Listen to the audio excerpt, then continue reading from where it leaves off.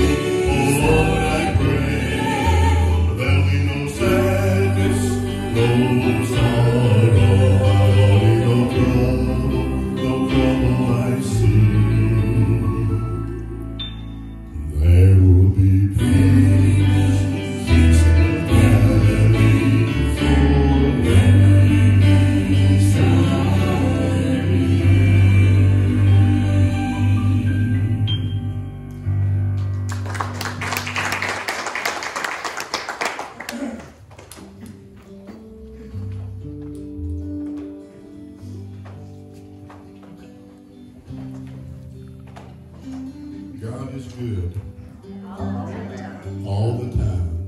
That is so true. Y'all smile at me. You're going back to sleep.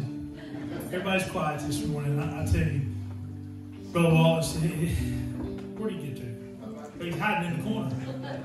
Oh, wait, you've done changed the Methodist. You're in the corner. That's what happens. I tell you what, we look forward to when you guys call. Loretta, thanks so much for having us back. It's just been an exciting week for us all together. I was telling Brother Wallace, I won't go into detail, but you just wouldn't believe what God has done just this week in our group. 2 things that we've been praying for 2 years and just waiting patiently, God answered. Did He not only answer those, but He went above and beyond that. And we didn't deserve any. But God is so good. I'm looking forward to your revival. I'm looking forward to seeing what goes on. Last time, Loretta, I texted her. She probably got tired of me texting. I texted her, how's it going? What's going on? Who's come? I'm interested. I want to see churches on fire for God. I want to see people on fire. If there's ever been a time in our life that we need to be on fire for God, it's right now. You look at the TV, you read the news, and I know that it's disheartening. But I'm excited to see what God's going to do.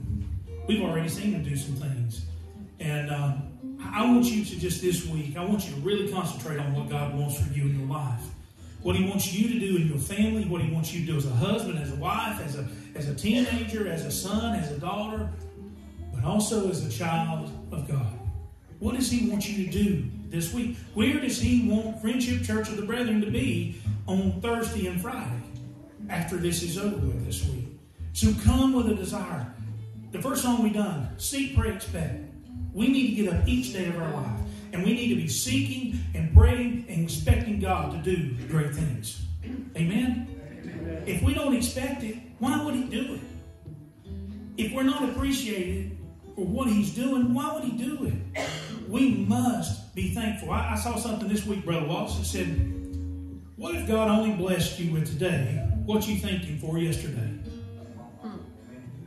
I got to thinking about that, and I got ashamed. What did you thank God for this morning when you got up? Today is the first day of a meeting this week, as we like to call it in the South, our revival. But wouldn't it be a blessing to be truly revived this week? To have your life revived for Christ? Well, I'm going to tell you just in a moment who we are. And because last time we were here, somebody said, you didn't introduce the group. I said, well, would you know them when they left? Well, probably not. But I'm going to introduce the group anyway, because I don't want you coming up going, we don't know who they are. So I'm going to tell you who they are, and if you can remember, great, because sometimes I have trouble doing that. And I've been around them for 20 years. But this morning from Jonesville, North Carolina, always with us, always willing to play, Dan Langford on our keyboard, does a fantastic job. Back beside Dan on the fingerstyle guitar, you hear, he does a little different than what I do. You hear in just a few moments. But on the fingerstyle, thumb-picking style, Jeff Moore from right here in Middle Street. Over here to your right, my left, is John Worley. John does our drums. He sings. He also plays the bass. Many of you may have seen John or worked with John. He's been in the school system for years. Was a principal for years. So if you're one of his students coming up, I know he'd love to see you. Make him feel old, okay? Yeah, you're welcome. Down in the front, here on the mandolin, is Angela and I's oldest son, Cameron. Cameron graduates from ASU this year, and we're so proud of him. And then across from Cameron, wave your hand up high, is our youngest, Caleb. He is not the shortest. He is probably as tall as Cameron now. When we started coming here to Loretta, these guys were about this tall 4 years ago. We found that Miracle Grow does a miracle. So does beef and chicken. They eat enough of it to weight in gold, but both these boys are just, they make us proud. They have been part of our ministry ever since they were, well, before they could walk and in diapers. They didn't realize it. They were laying on the front pew of the church. But that's just the way we see that God, we gave them to God, and God has chosen to use them. Caleb does a fine job. He'll be coming in just a few moments to sing. Then next here in the lead area of our group is my wife, Angela. We have been together now, will be 24 years in June. And actually 8 years prior to that date. But all those years I have been blessed to be beside her in ministry. And I wouldn't change it for anything in this world. She does a beautiful job. Next to her is her mom, my mother-in-law. The only one I have, the only one I want is Sharon Warren. Sharon does our vocals too, does some of the harmonies, some of the lead, and then you'll see her sometimes around the tape table, or CD table. Too many years in this, I still refer to them as tapes, but the CD table, and she does some of that. Then next to her is Gary Warren. And Gary, you've seen Gary many times, a lot of you know him, but Gary does the low stuff, all the bottoming, growling, it's coming from that corner. And then he also helps with a lot of the stuff that goes on. But this week, an answer to a prayer. For 2 years, we've been looking for a sound person. And this morning, back in the back, I'd like to introduce you to someone. Jody, would you raise your hand? Mr. Jody Brown, back in the back. Everybody give Jody a hand. Jody joined us today. It's his first day. He did not want to be up front and center where we are, so he chose the back corner along with the back rows. And but Jody runs our sound from back there, and he's doing a fantastic job this morning. Just a position that we really needed, and we prayed that God would send the right person, and we feel that He has. And Jody, we're so glad to have you with us this morning. But then, my name is Scotty, and I'm Angela Rutten's husband. So that may be Scotty Rutten. But I tell you what, I'm blessed. Most of these guys, we've all been together. Jeff and I have been together over 21 years. And I wouldn't have it no other way. I love what we do. I thank God every morning. Because I don't want God to take it away the group. I thank God every morning for these guys. Women, men, our churches that support us and send us. And allow us to do what we do. And use the talents that God gave us. Now, you sit there and say, well, I can't do what you can. You can do what we do. The question is, will you do what we do? God needs people in His churches to pray. He needs people in His churches to clean. He needs people in His churches to cook. He needs people in His churches just to smile when you go out that door and say, I'm thinking about you this week. We all have special talents. We all have special things that we can do. And it's all for the glory of God. This next song, we're going to dip back in time a little bit. As you know, and you've seen us in services, we try to do a little bit of mix of songs all through the ages so that it really ministers to each one. But this next one's an old one. It's called Glory Road.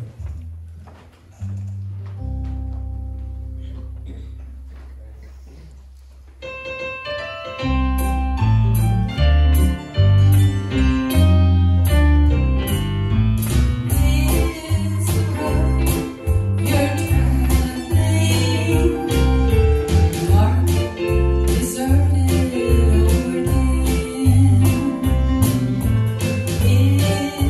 hope for tomorrow?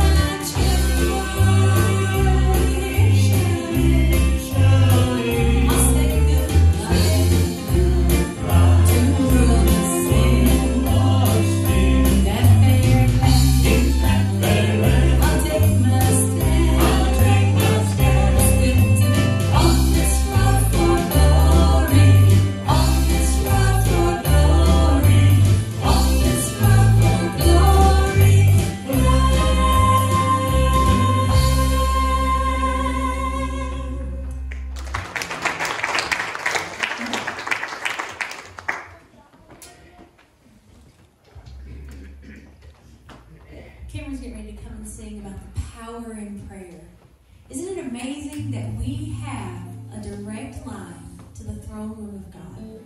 We don't have to go through anybody else. We don't have to do anything special. What we do is we pray to our Father in heaven, and He hears us.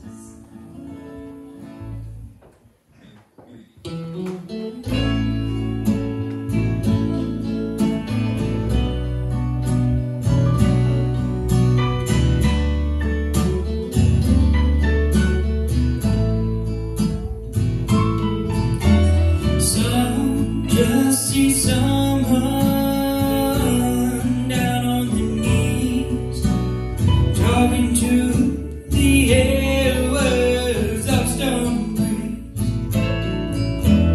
Some just see teardrops falling to the floor. Think it's a waste of time and not anything more, but it's a direct line to the throne room, where you can find someone who cares. If you need some proof, I can tell you there's power in prayer. I can tell you about the time love gave me peace. With trouble all around, He calmed the storm in me. And I remember when I cried out, He saved my soul. Some have doubts, but I know that it's a direct line to the throne room, where you can find someone who cares. If you need some proof, I can tell you there's power in prayer. He's always listening, and that won't change. But don't miss this moment to call on His name.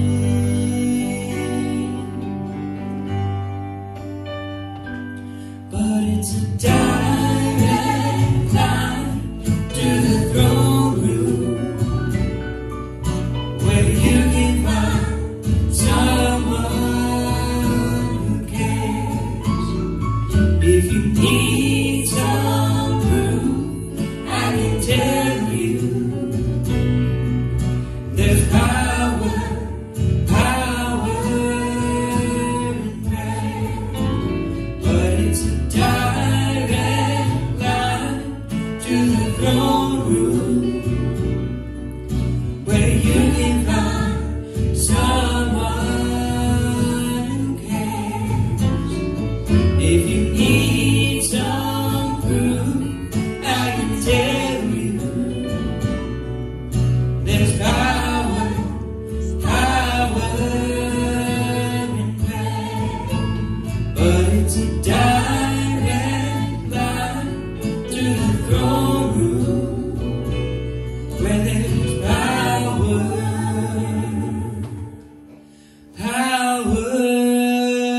in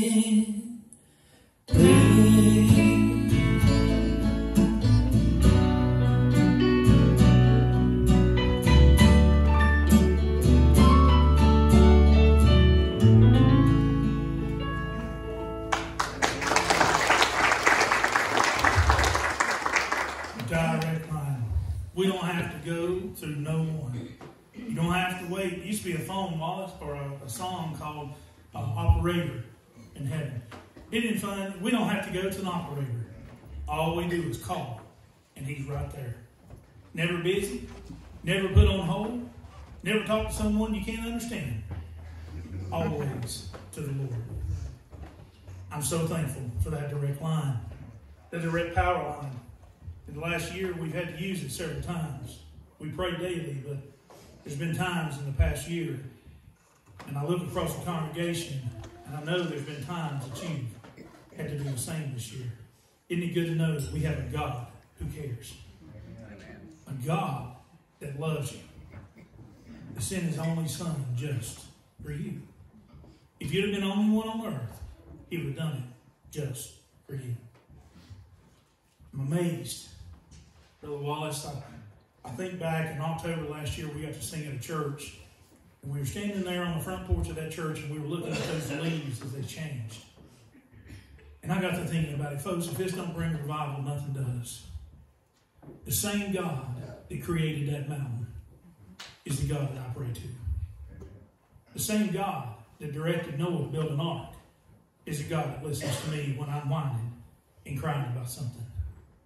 The same God that took Moses and led those children and provided for them is the same one that I call on each night to say, Lord, what do I do? Isn't that something? Isn't that something to know that the same God that we read about in the Bible and all these Bible people is the same God that you speak to? If He can lead them for 40 years and not fail them, He can bring revival to you, to your church. He can touch your body. He can mend your broken heart. And He can direct you. You say, why do you know? Because we serve the I Am.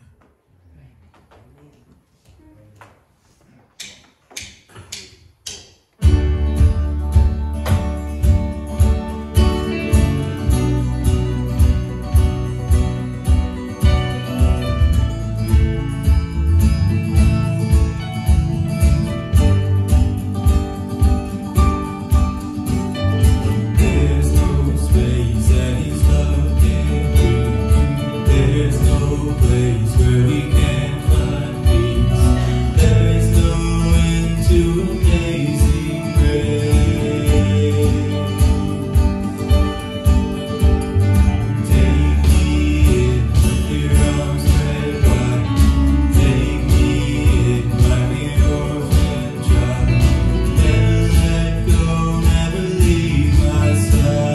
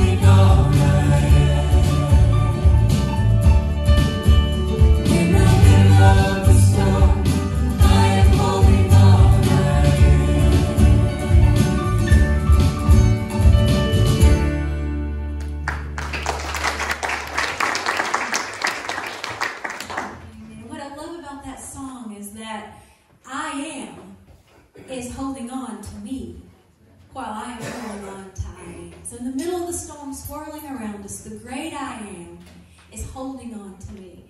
And let me tell you about that. Let me tell you about my Jesus.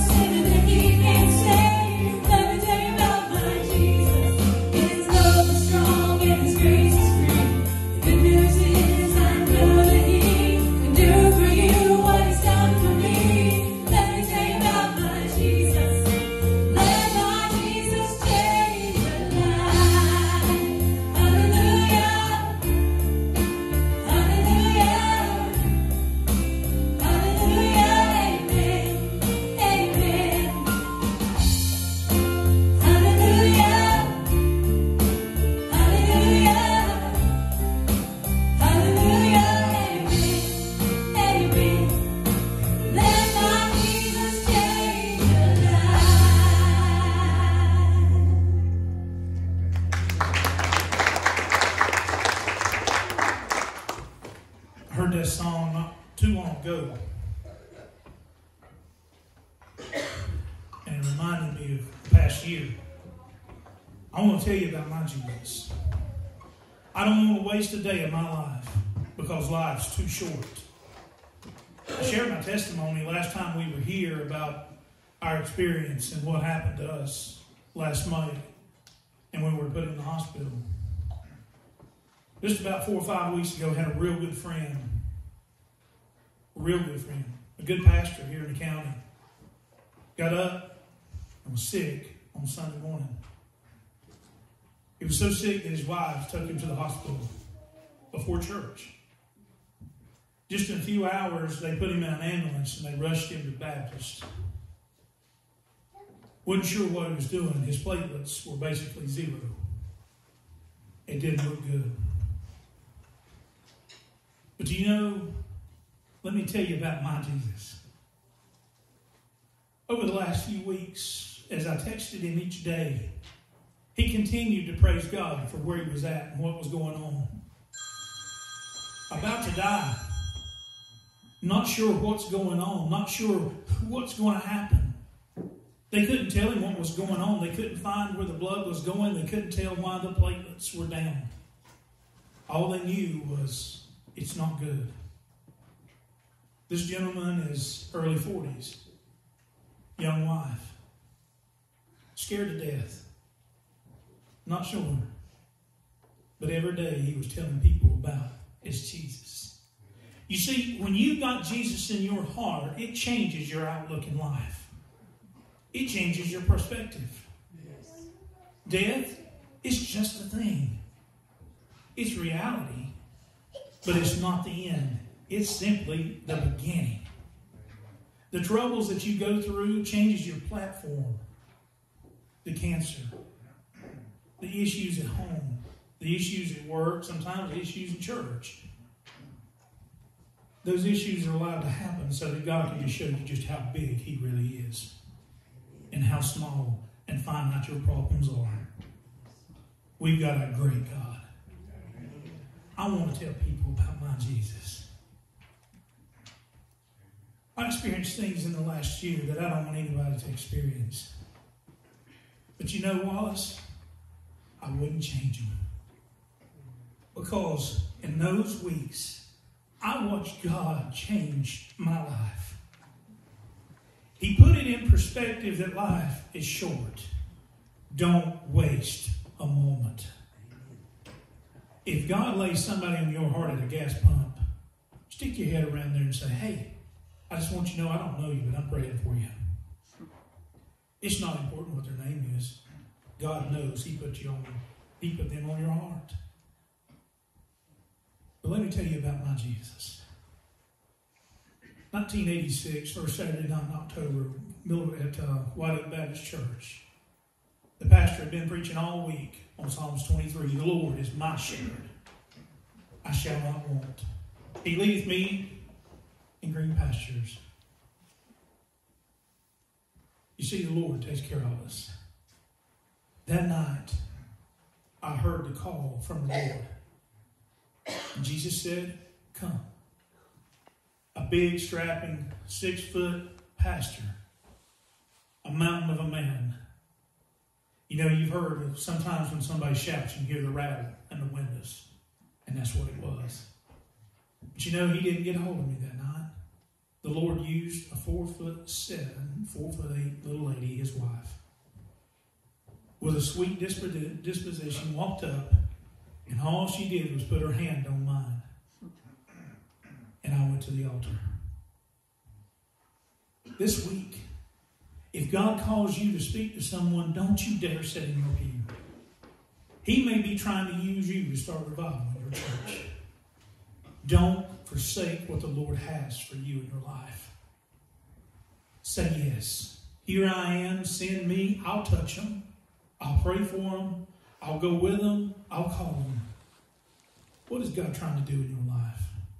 You see, this next psalm says, I got saved. You see, that night I bowed and I gave my life to Christ. I wouldn't change it. See, people make fun of me. Yeah, they do, but that's okay. Remember the story? I've read the back of the book. I win. Make fun all you want. I know the man who created you. You see, our job is to endure those things. And our job is to go out and share the love of Christ. What's your salvation story? When's the last time you shared it? And have you told someone about Jesus?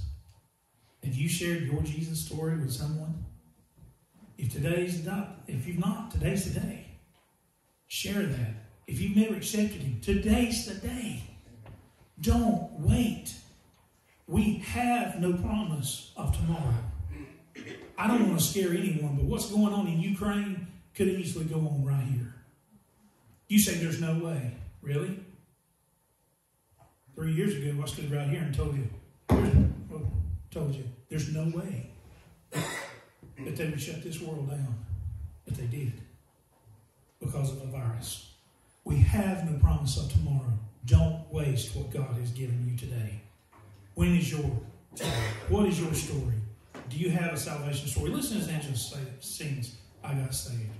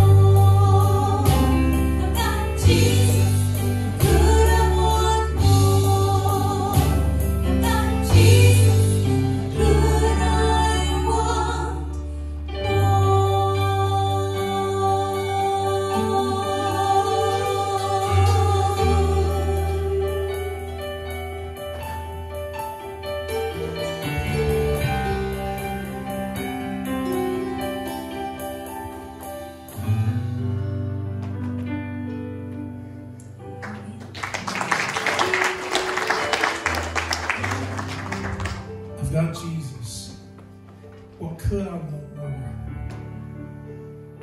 When you get to the point that Jesus is enough, life changes. Church, when you get to a point that Jesus is enough, church changes. Your focus changes. It's not about you. It's not about this committee. It's not about the community. It's about what the Lord needs in your life. John's going to be ready to come. He's going to do one last song. I want you to stand with us, if you will. This song that he's going to do is called God's Been Good. I'm standing here this morning in front of you to tell you, I know that there's people here that may be facing some things in life, but God's been good. You see, through my sickness, God was good. He provided. He provided that strength from one day to the next. He provided that direction from one day to the next. He provided the doctors that had the knowledge to help. And you know what? Even if it had turned out different, brother, my God has been good. Listen to me this morning. You're sitting here, and I want you to understand that God doesn't have to do anything. He's done everything for you. But He does things because He loves you. He does things because He wants you to reach people for Him. What are you doing? What is your Jesus story? And have you told anyone about Jesus lately? You see, we've all got a story. Each one of us that is a child of God has a story to be told. And that story cannot be refuted by anyone. They can't say it's not true. They can't say, no, you don't see it that way. You know what God did in your life. Undoubtedly, there's people sitting here today that may have had cancer in their life. You're here. God's been good. Amen? Your church doors are still open every Sunday morning. Amen? Florida, God's been good. There are churches across this nation that don't have anyone in their congregation this morning because of the virus or whatever. God has been good to Friendship Church of the Brethren. Brother Wallace, talking to you and your precious wife last time we were here. Through your accident, God's been good, hasn't He? He's provided each and every day. If there's food in the refrigerator and on your table, He's provided. If there's gas in your tank, no matter what it costs, He provided it. Amen? Stand with me this morning. Revival starts with you. So here's my question. As we sing this last song, what do you need to come and just lay down? We'll move. Hit these front rows. If you want to see revival in your church this week, maybe you just need to come and say, Lord, here it is. I don't want to deal with this week. Maybe it's some financial in your life. I don't know what it is. But maybe you just need to look and say, I don't want to deal with this week. I want you to have priority in my life this week. Change my way, change my outlook, change my life. If you'll come and you'll do that, and you let God change your life for 1 week, you'll never go back to where it was. When you depend solely upon Him, the blessings are far, far outweigh anything else that goes on. So this week, maybe you just need to come as we sing. Maybe there's someone here that's meant something to you over the years, and you hadn't told them. Maybe they need to hear that this morning. As we sing, would you go to that person and just hug that person and just tell them, say, look, I love you, and I'm praying for you. Whatever it is, now is the time. You want revival in your church? What are you willing to do? What are you willing to give up? Because God says, give it up and I'll give it to you. Are you willing to lay it down? To say, for my church, my family, and my personal life, I want revival. If God's been good, give Him honor today.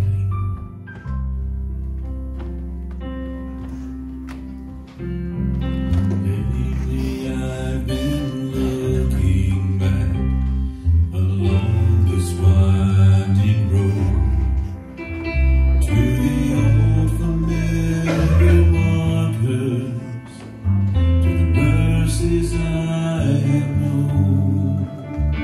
I know it may sound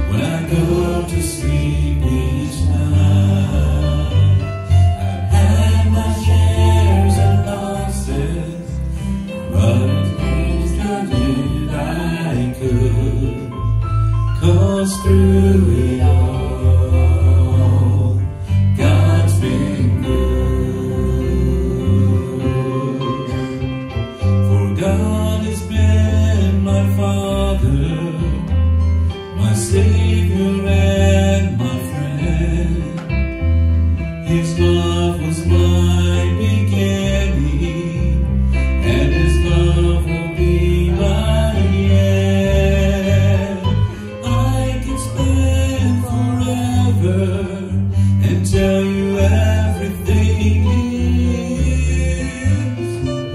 But the best that I can say is this: God's been good in my life.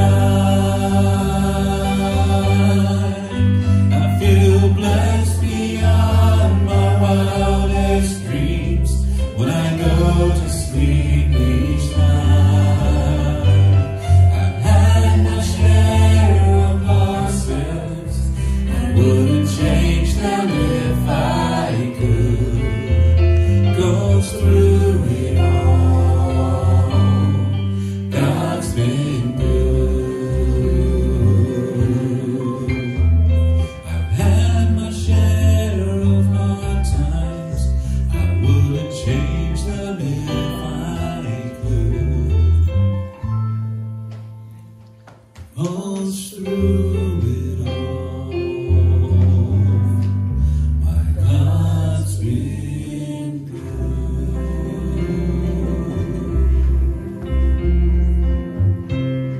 Do this for me before we end.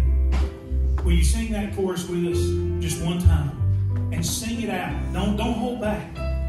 If God's been good to you this morning, will you take the time just to say thank you right now and sing it out to Him?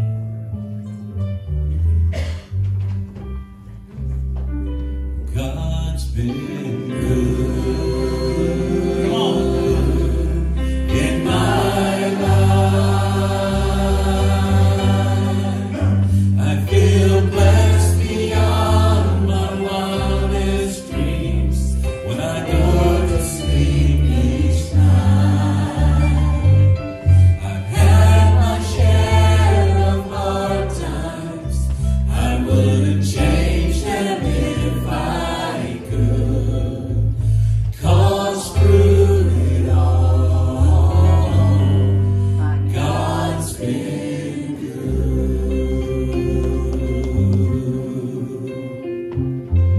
Father, today, Lord, you've been good. You've been good to each one of us. So much better than we deserve. And Lord, this week as I prayed, you broke me over this church. And Father, this week I pray that you would move through these people like you've never moved before.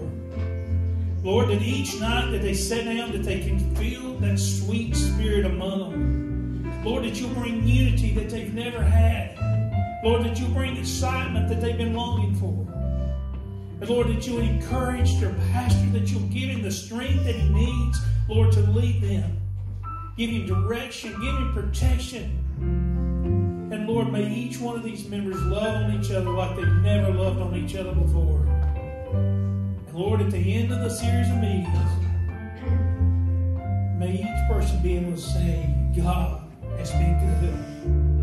He has blessed us. He has provided for us. And He has revived us. This week, Lord, we offer up Friendship Church of the Brethren. We offer their people and their talents and their time and their treasures all for your glory.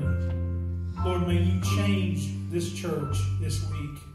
May you revive them individually, wholly. Lord, may you revive them as a net group that they can make a difference in this community and in the life of their members. Father, thank you for today. Thank you for the service. Thank you for your guidance. Thank you for everything that you've done.